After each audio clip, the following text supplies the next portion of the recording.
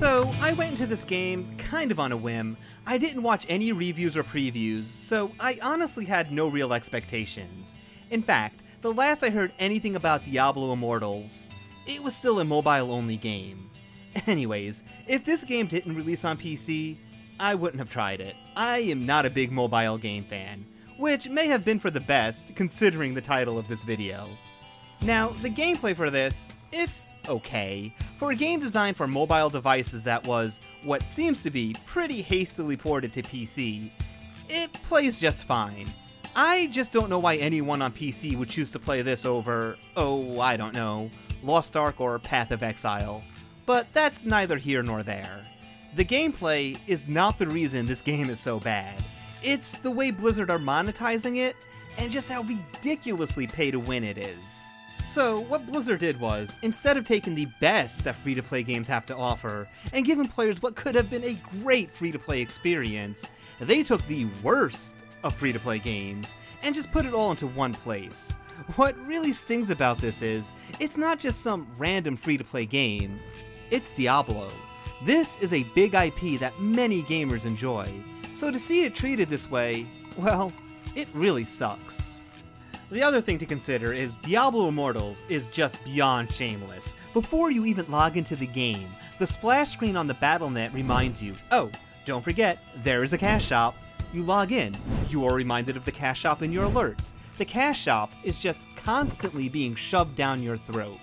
So let's take a look at this cash shop, what it's monetizing, why it's so gross, and predatory, and manipulative. First of all, there is a paid version of the Battle Pass that you can purchase for $5.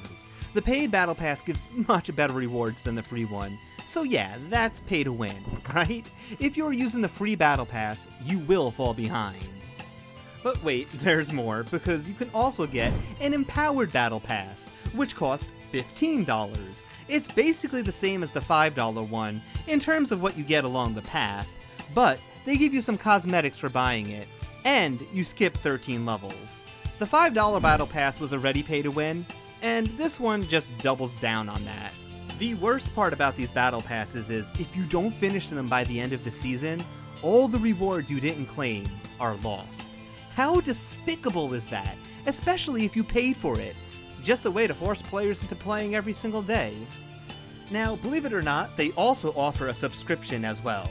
Now, why would you sub to this game? A free-to-play game? Well, it gives you high-quality login rewards for 30 days, on top of the normal login rewards. Also, while the sub is active, they give you extra inventory space, which, as you may know, in a Loot Pinata game, that is a huge quality of life improvement that Blizzard are forcing you to pay for. They also give you remote market access and market trade slots. Now keep in mind, the login bonuses need to be claimed every single day. If you don't log in for a day, you lose out on that reward. Just another way to make sure players are logging in every single day. They also have chests, called bundles here, and they have 3 types with up to 800% value. And what a steal, 2 of them cost only $1! Or you could really splurge for the $2 one. Anyways, the chests may seem innocuous enough, but the way I see it is, it's a way to get the players used to buying stuff. Also, the chests give you a taste of just how useful some of the items are that you can, to the surprise of no one, buy separately in the cash shop.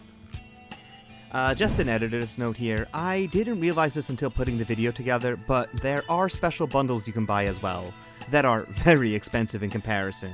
$26 for the cheapest one, and $100 for the most expensive one. So yeah, wow, I can't even with that.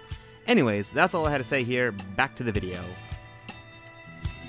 Now, until this point, everything has been purchasable for real money. That is to say, you didn't need to convert real money into the special in-game currency. That is what we will look at right now. So, why do these games do that? Why force the player to convert their money into some fake currency? Orbs, in Diablo's case. Well, it's because they want to control how much currency you have, while obfuscating how much you are really spending. If you look at the orbs that you can buy, the first thing you might notice is that the set of 60 orbs, which cost $1, is completely useless, because nothing in the shop costs 60 orbs.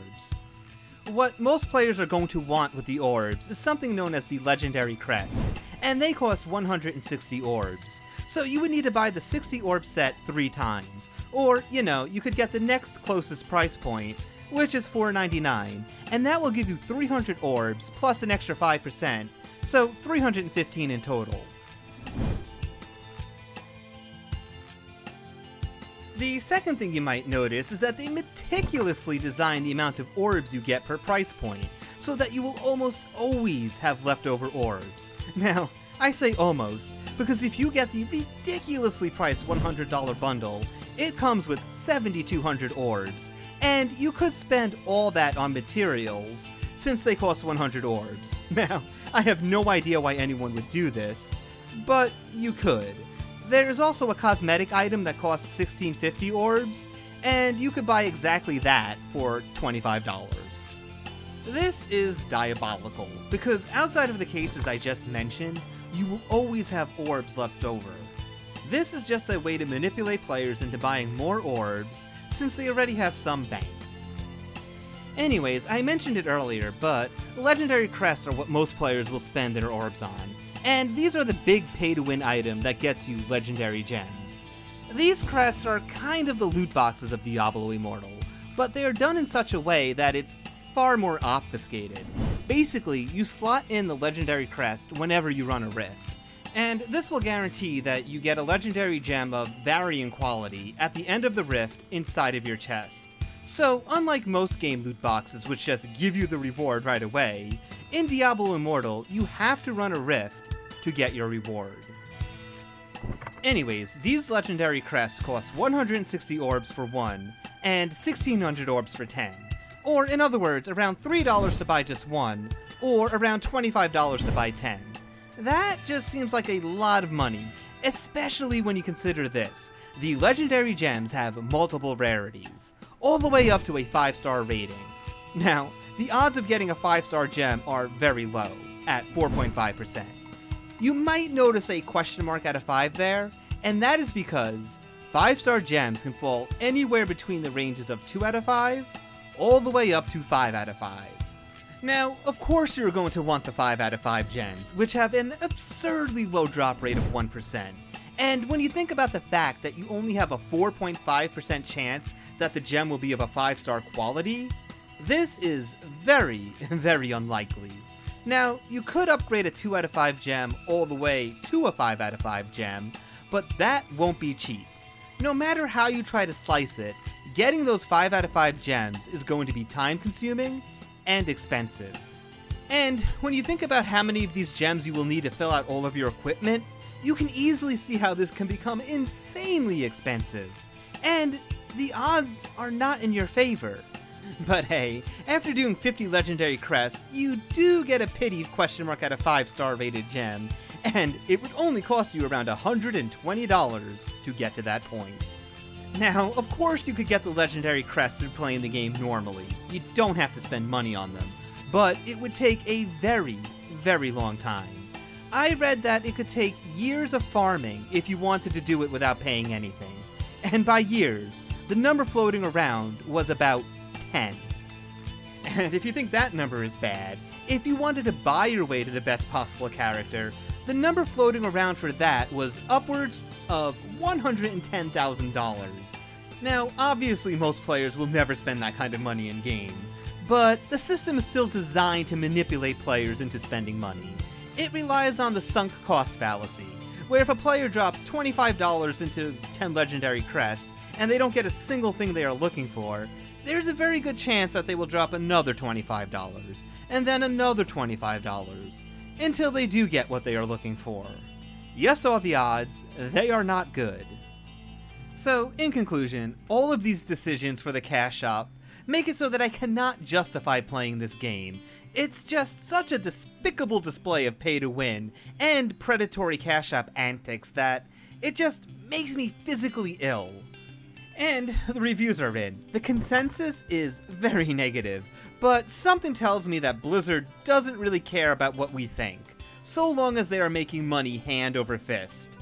even if this means that their name may be getting irreparably tarnished in the process. Not that it was in a great place to begin with. It's a shame, really. Blizzard could have put out a solid free-to-play game that didn't actively try to nickel and dime players, that didn't have such disgusting displays of pay-to-win. But they didn't. They made a game that is one of the worst I've ever seen in those regards. And you hate to see it, but I guess the way it turned out wasn't all that surprising. Let me know what you all think in the comments below. Anywho, that's all for today. If you liked what you saw, please consider leaving a like and subscribing. Thanks again, and take care.